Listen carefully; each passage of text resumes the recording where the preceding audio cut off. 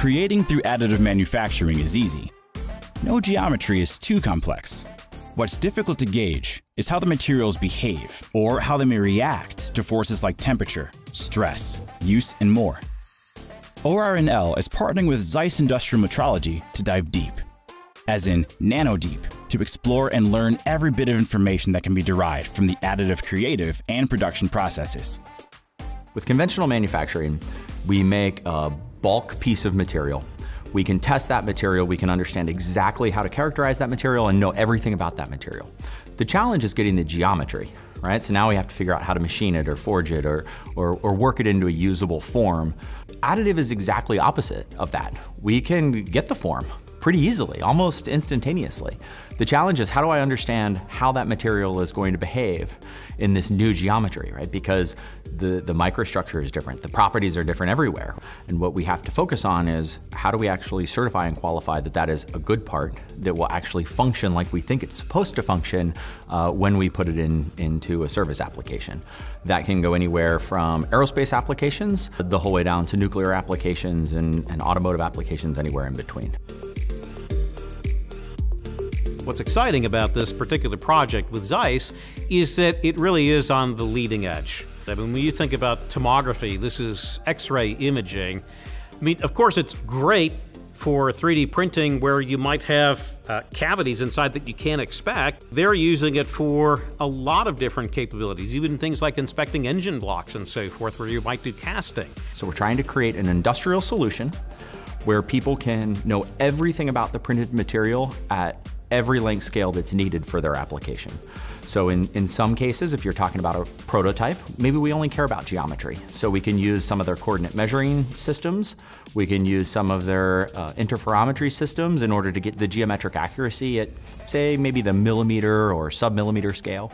So tomography is something, in fact, I think a lot of people are familiar with it. You see CT scans in the hospital and so forth, and those are lower, what I would call lower resolution than what we're looking at, because here, microns or millionths of an inch might be very important. So we take that same part, we go over to a computed tomography system, we measure it, and we can get all the internal porosity in that part so we can understand where all the defects are located. Then what we can do is we can actually take that to the next length scale, which would be something like on a microscope, right? So now you're either talking about optical microscopes or scanning electron microscopes, and now we're digging into the nanometer scale and the atomistic scale. And then all of that data is laid on top of each other. And so now what we can do is we can really dig into the fundamentals of what's driving the performance of that individual component. If you really understand additive technology and know what you're doing, additive can be an incredibly repeatable process. It can be make materials that are frankly better than the materials that we have anywhere else. And so what we're working on is, how do you understand the additive process well enough where you can go through and specifically design a material, and you can put it in an additive process, and you can actually make superior properties than anything commercially available in other technologies. And so Zeiss has people embedded with us. Everything we're making, they're measuring it. And they're providing that feedback to us and to our industry partners in terms of what we need to be doing to the technology to make it perfect. This is not just Oak Ridge working in this facility. We have other industry partners embedded with us. We have universities embedded with us. It's an ecosystem. We're printing objects over here, and we're building objects that have just never been built before. And we've got this new tool from Zeiss that allows us to work with them. And by the way, it's not just the tool, it's their personnel as well, working together to figure out how our new processes are working, but it also gives Zeiss a great opportunity to understand how their measurement systems are working. So we really have a great synergy between industry and our operations over here. How might we provide power to small communities or areas of need in the future? ORNL is thinking about that too. This project is developing potential uses of additive manufacturing as a key factor into the nuclear power landscape.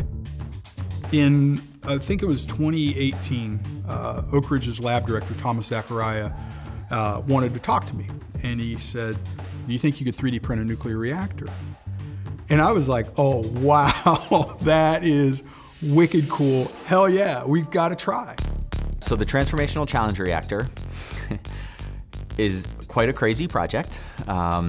We are looking to additively manufacture a working nuclear reactor and turn that reactor on in several years. And what the TCR is really looking at is how do we drive the next generation of what nuclear technology should look like? And I think additive will play a critical role in that. And the more I learned about what a nuclear reactor is, it's just a big heat exchanger. We're taking nuclear energy and converting it to electricity. And so additive manufacturing is actually really good at making complex geometries like heat exchangers. If you think of, hey, I just have to print a heat exchanger, it's not as scary as, hey, I have to print a nuclear reactor. The goal is to 3D print the core of a reactor. It'll be about 1 meter in diameter, 1 meter tall. It's supposed to put out about 3 megawatts of power. Small, rapid, but the big challenge is how do you certify and qualify these parts? We're actually using 2 different technologies to print reactor components.